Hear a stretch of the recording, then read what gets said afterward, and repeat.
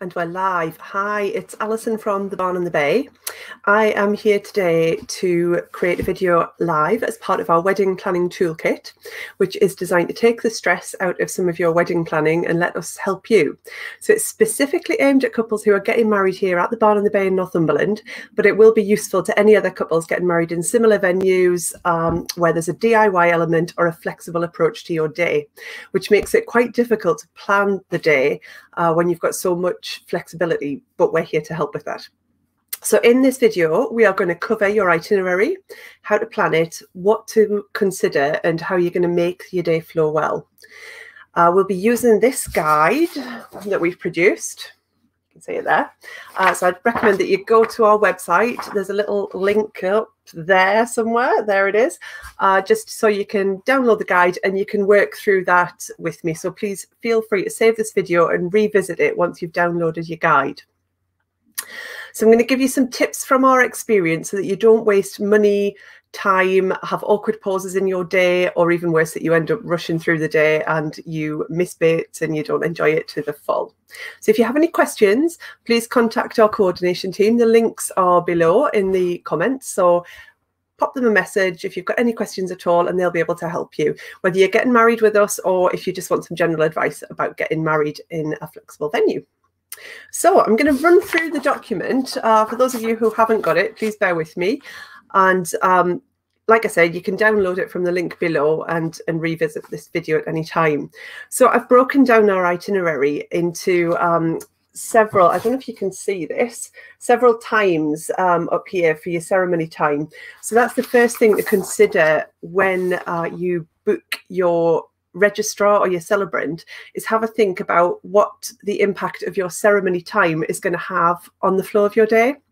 So there's quite a few little tips that we have on that, because a lot of couples go for maybe an earlier time because it's slightly cheaper with the registrar, and you could end up spending a lot more money looking after your guests if you've got a longer day. So it's something that you have to consider.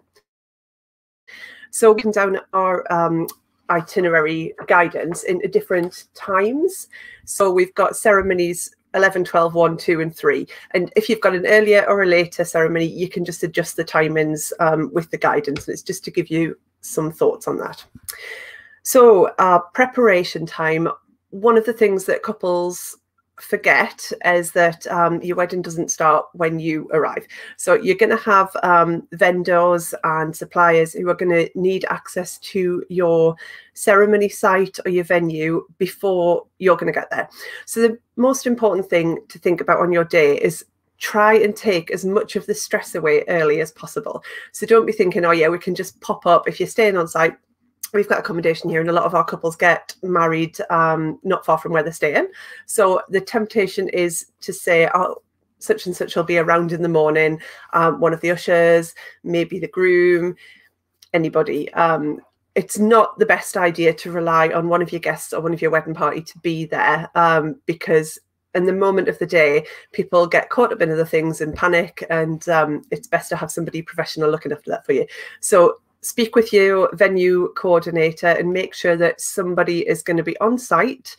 We always have a venue coordinator on site ready to welcome any of your suppliers. Make sure you know the access times that suppliers can get in and communicate that between your venue and your suppliers. So preparation time. Make sure there's somewhere for you to get ready. Know where you're going to be. Let the venue coordinator know where you're going to be. So we have a couple of places where people can get ready. And if we don't know where you are, we're there to help you on the day. So we need to know where you're going to be and what your plans are. Think about what happens when your guests arrive. So who's going to welcome them? Usually a few of the ushers are a good tool to have here, so you can plant them. You'll usually have a bar or somewhere where your guests are going to meet. It's a good idea to have ushers there, but it's also you need signage. Think about that. So who's going to provide the signage? So we always have somewhere on site that's open. So it's usually the Old Dog and Duck Horsebox bar.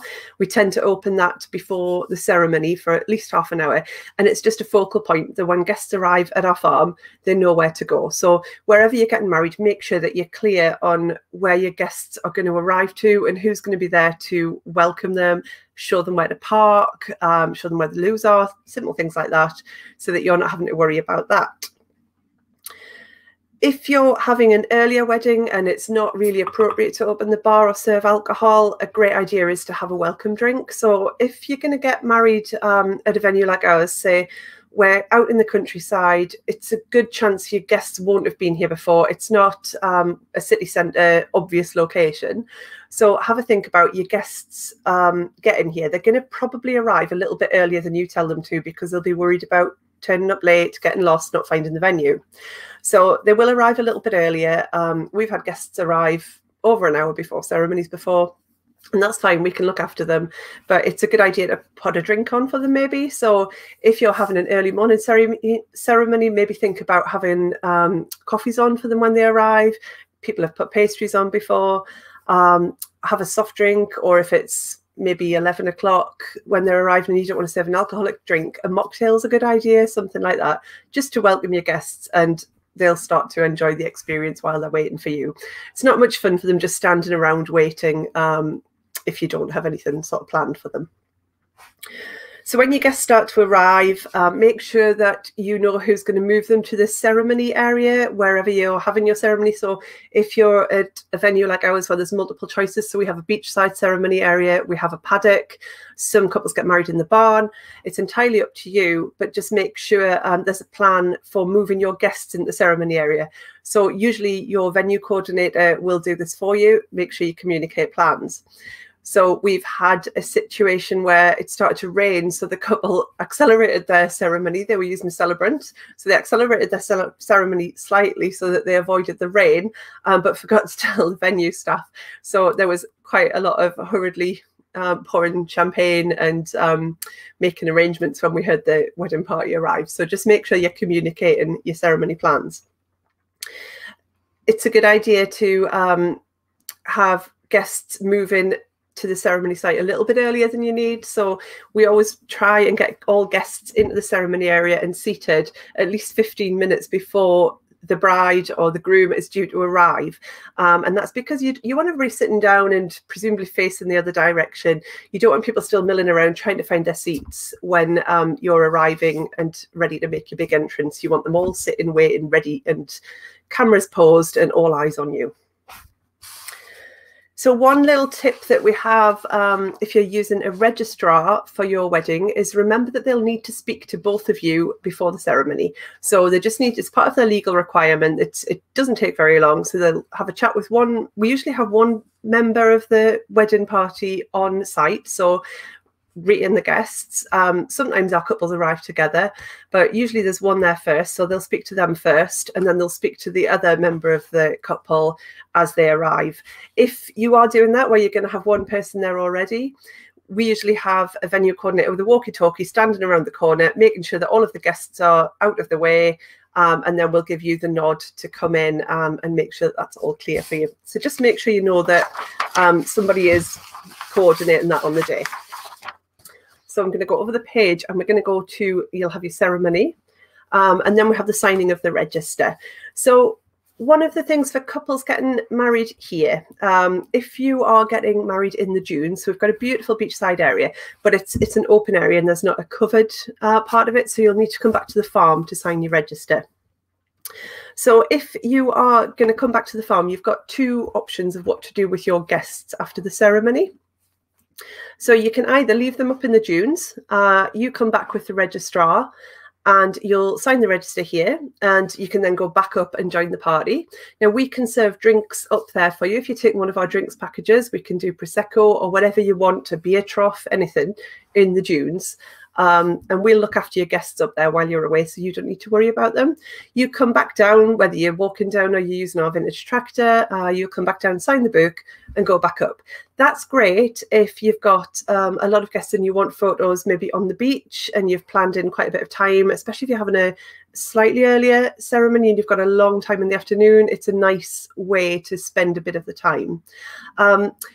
Think about older relatives and kids, small kids as well. If you have a lot of people with children or a lot of elderly guests, it might be a good idea to bring those guests back down with you when you sign the book. They can then watch you sign on the veranda or wherever you're going to sign. They can watch you sign the book, get some photos, and they can also use the facilities. So we've got compost loos up on the ceremony site, but we've got proper loos back down at the barn, and people can access drinks for kids and that sort of stuff. It just might be a little bit easier for the flow if you've got a lot of children to have them brought back down to the farm where you can keep an eye on them, and it might be a little bit easier for your guests. While you're back at the farm, you can have your drinks reception. So most people have the old Dog and Duck horsebox bar open again. New this year, so because of the coronavirus pandemic that we're all trying to forget about, but it has actually given us a chance to test out some new systems. So one of the systems that we've got now is we've got the old Dog and Duck horsebox bar outside serving basic drinks, and it's a bottle bar. So you can get wine, beers, spirits, that sort of thing. If you want something a little bit more specialist, we can set you up maybe a gin bar or something next to it. But we can also take orders now from our main bar. So we'll have a couple of our staff wandering around with iPads so guests can book drinks from them. So they're not all having to queue up at the bar. So they can just catch one of our staff, place an order, we'll bring the drinks out so they don't have to worry about queuing up anymore. So that's one of the things that we're quite excited about doing this year. If you are serving canapes, now's a great time to do it. So this is the drinks reception is going to be the bit that varies most in most weddings. So if you're getting married at your ceremony is going to be at, say, 11 o'clock in the morning, your drinks reception maybe from 12 is going to be quite a long affair. So you need to think about things that you're going to fill that up with. You need to be thinking all of the time. If you're going to have a longer day, you must consider your guests. So you've got to have things planned in for them, so they're not just standing around and, you know, it's a long day for them. So just think about their comfort and make sure people get fed. If you're having an earlier ceremony, they're probably not going to have food before they come. You might have guests who are coming from a long way, so they've not had time to stop and get breakfast. So just think about their comfort. And if you're having a later meal, canapes are a great idea just to keep guests entertained and well fed. So it is quite entertaining, because when people go around with trays of canapes, it's quite entertaining watching all of the guests focus on those canapes. If you're having alpacas at your wedding, so we have our own team of alpacas who can come to your wedding. If you're having alpacas at your wedding, now's the best time to have them. They're great for mingling with the guests. They keep everybody amused. And when I say it's not for the kids, it's not for the kids. The kids love them, but it's the blokes. they'll be the ones who'll be really wanting to go and give that alpaca a cuddle, go and stroke it. But yeah, but they think that they have to let everybody else go first. But you can see them edging to get towards the alpacas. The alpacas are great fun. They'll mingle amongst your guests. People can stroke them, maybe give them a bit of food, and they're also brilliant for photographers. If you've got guests who don't like having their photos taken, they'll forget about it with an alpaca. I hate having my photo taken, but put me with an alpaca and I'm absolutely fine. So if you're having a celebrant as opposed to a registrar, and I'm going to cover this in another video, the difference between celebrants and registrars. If you're having a celebrant, you won't necessarily need to come back to the farm to sign the book. So you don't do the legal vows there and then with the celebrant. You would do that before or after, or you a legal element to it. A video just pause there. I think we're back on. So it's slightly different if you're having a celebrant. You can just stay over in the dunes, or you can bring people back. Again, look through the wedding guidance, and there's different options for different times, and it'll give you some ideas on how you're going to run your day. The weather also plays a part of this. So one of the things that we always do is we always have a backup plan in place in case it's raining, and you can communicate last minute, right, plan B, we're in the barn, and we'll have that sorted for you. So a few thoughts on games and things in the paddock. So like I said, if you've got a longer ceremony, you're probably going to want to keep guests entertained, and how long is too long? And it's easy to think you want to make the most out of your day, and that's, you know, absolutely a great idea, but you've got to be thinking about what are you going to be doing through the day. So if you've got your ceremony at 11 o'clock, drinks reception at 12, and you're not having your evening meal till maybe 5 o'clock, that's a long time to entertain your guests. So a few ideas that we've put into here, and I've also done a Pinterest board of these that I'll link to below, are some things that you can do at the barn or anywhere else. So we've got, what about picnic boxes? So instead of canapes, maybe get picnic boxes, or we've seen picnic baskets, and we know some great suppliers who can hire these out, and you can take them down to the beach and tell everybody, right, we're going to be back at the farm and just sit on the beach if it's a nice day. If not, you can take them into the barn or anywhere. And it's just a little bit more of a relaxed afternoon with a picnic. People are getting fed and they're happy. So we've got alpaca drinks receptions, which we've already talked about. Garden games, always a big hit. Space hoppers can be quite funny later on. Music, why not have some music on the veranda? It takes the edge off. Some of the best weddings that we've seen have had music on the veranda. We've had people dancing around in circles before outside. It's been great. If you have a look on our website, you'll see some examples of this. We've had a steel band on the beach. We've had a string quartet in the dunes. We've got loads of ideas. If you want some inspiration on that, just let us know. So what about having some team games maybe on the beach? So just a little bit of light entertainment. So we work with companies who will do team building type games. So you're just having a bit of fun on the beach. It's all just something that can keep your guests entertained. If you've got a lot of children, magicians are great for adults and children. If you've got a lot of children, we always recommend having an event nanny there. An event nanny will take the pressure off your guests by corralling all of the children at the paddock. Having a teepee or something's great to keep those kids entertained, and an event nanny will look after the kids and just make sure that they're entertained so the parents can enjoy the day. Remember, after lockdown especially, that your guests are going to be with their kids quite a long time, so it's if you're having them bring their kids to the wedding, it's quite nice to have something for the kids. It's also really nice for the kids to be amongst other kids and not sat on adult tables all the time being bored with adults. So photo booths, great idea, especially the new GIF booths and the more interactive photo booths. We've seen some fantastic ones, and queues for GIF booths are unreal. People love them. What about wedding bingo or a wedding quiz, casino tables? We've had mini golf, caricaturists, and an ice cream cart. We've got an ice cream cart here that's available for you to use. So there's a few ideas. There's a whole page on this in the planning document, so refer to that for some ideas, but that was just to give you some tips. Okay, now we are going to get to the food. So first, I'm going to call it first food service and second food service. So first food service is any food that you're providing in the afternoon. Now, it is entirely up to you what you're going to provide for your guests. So you don't have to do 2 lots of food, or you can make it a very simple meal earlier. You can have a bigger meal earlier and a lighter meal later on. What I would suggest is, if you're having an earlier wedding, that you have something round about 1 o'clock, 2 o'clock, so that guests who haven't eaten lunch aren't having a drink and getting too tipsy. If you're having your wedding a bit later, you can probably just serve a few canapes and then go straight into the evening meal. It is quite important. It's a big part. It's what people remember is a big part of your wedding is the food. So let's make sure you get it right. And also, let's make sure you don't over cater, because we see that quite a lot. And we've got a few tips for that coming up in just a minute on how not to over cater for your wedding.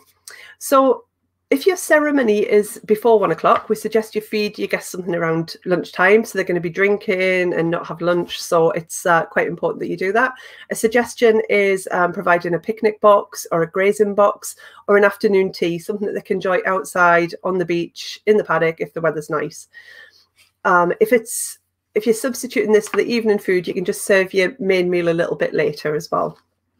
If your ceremony is between 1 and 3, we think that canapes are probably a good idea in the afternoon. It just gives people a little bit of food to soak up some of the fizz that they're going to be drinking, and you're going to be having a big meal later on, so you don't want to overeat at that point and fill people up. So you'll have a lot of wastage later on if you do that. So maybe just something light like a canapé. If your ceremony is after 3 o'clock, you probably don't need to provide anything earlier because you'll be going into your meal. You can serve canapés at this point if you want to, but maybe like a sundown, a cocktail and a canapé is a good idea. We had our ceremony at 5 o'clock, and that's what we did. We did canapés and a cocktail, and then later on we just went straight into the meal. So you don't have to overfeed people.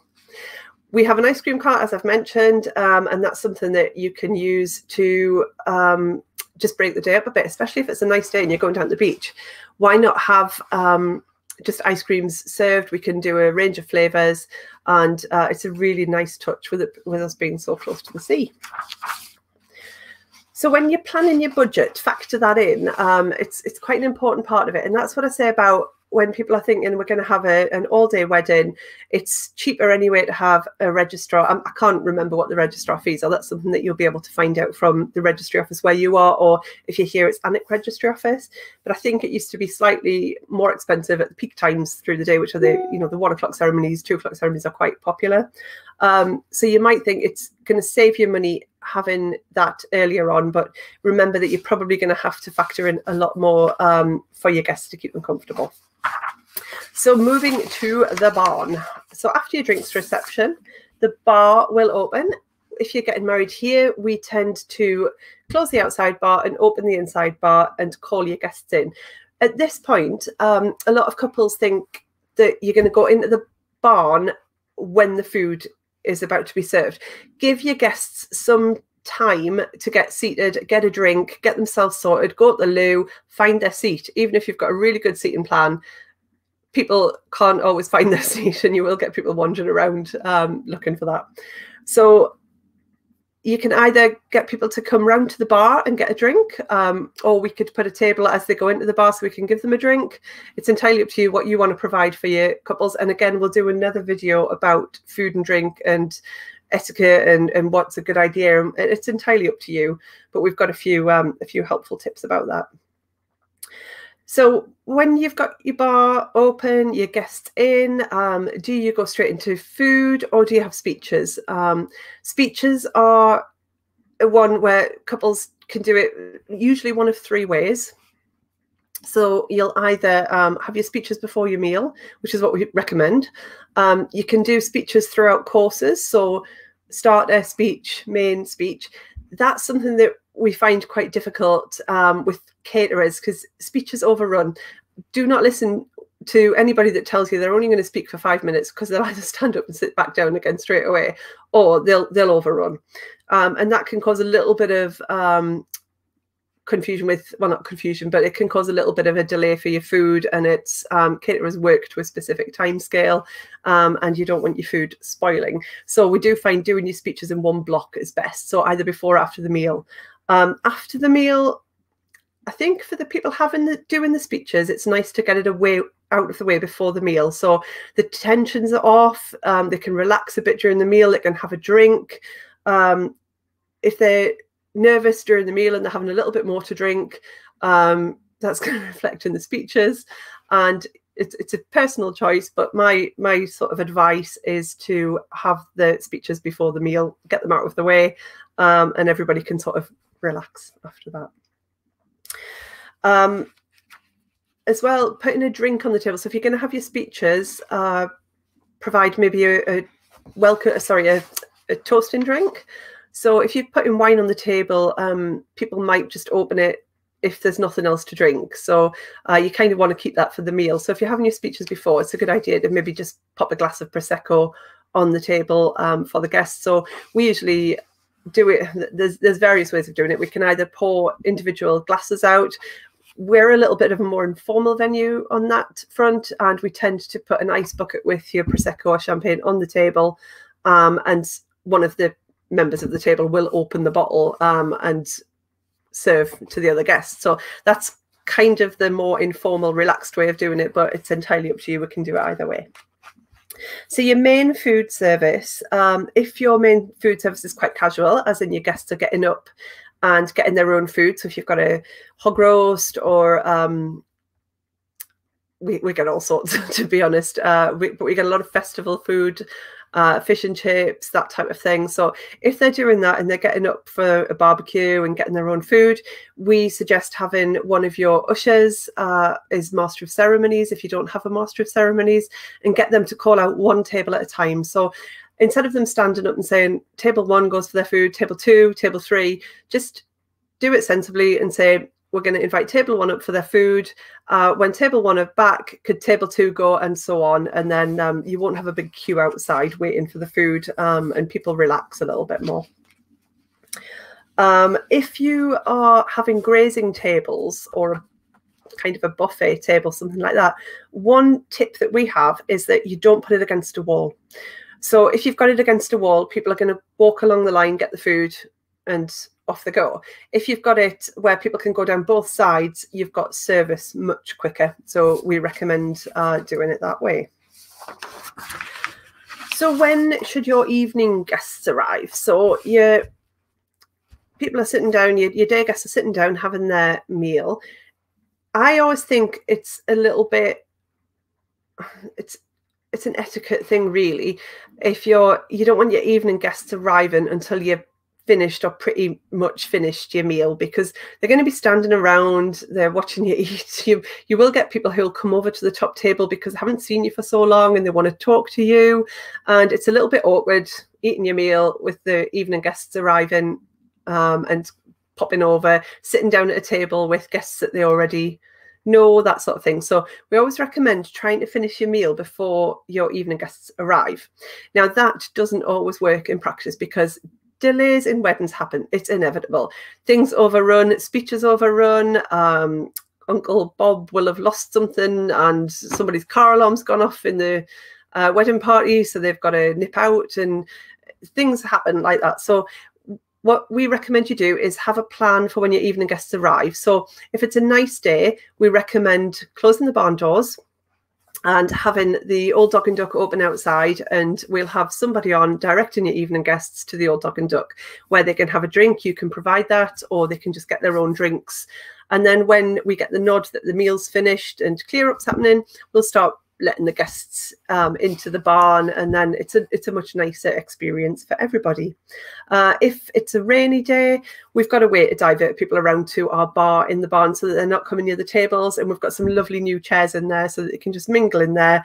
Great thing to do though is to possibly think about putting a drink on for them. So if they are in the barn and everybody else is sitting having their meal, it's quite nice for evening guests, and it's not an expensive thing to do, just to pop on a few drinks for them. So maybe just a glass of Prosecco or a beer trough, something like that. It's just a nice thing to do if you're going to invite people just to the evening. So when we've got everybody in, the outdoor bar closes, the Horsebox Hideaway cocktail bar opens. So at this point, we start serving cocktails. So we have a small range of cocktails behind the other bar, but we try to discourage people from necking too many cocktails early on. It's not in your interest to have too many drunken guests at 8 o'clock. So we try and open that a little bit later. So usually around about 7:30, when your evening guests are arriving, we'll open the inside cocktail bar. We're then going into first dance and music. So your DJ or band or whoever you're doing, however you're doing it, sorry, they will help you with that. They'll announce it for you. One thing to think about if you're having your music starting, say, 7 to 8 o'clock, they obviously will need a break. So they tend to do 2 sets. If they do that, make sure they've got some background music to play. You just don't want quiet stretches once the music's started. Finally, a note about evening food. If you're providing evening food, we recommend 9 o'clock is always a good time to have it. We recommend no later than 9 o'clock because after 9 o'clock, people are getting into the full-on party mode. The drinks have kicked in, they're enjoying themselves, they're on the dance floor. They're not going to want to leave and go and get food unless they're really hungry. But to be fair, if you've catered for them at 5, 6 o'clock, they're not going to be that hungry.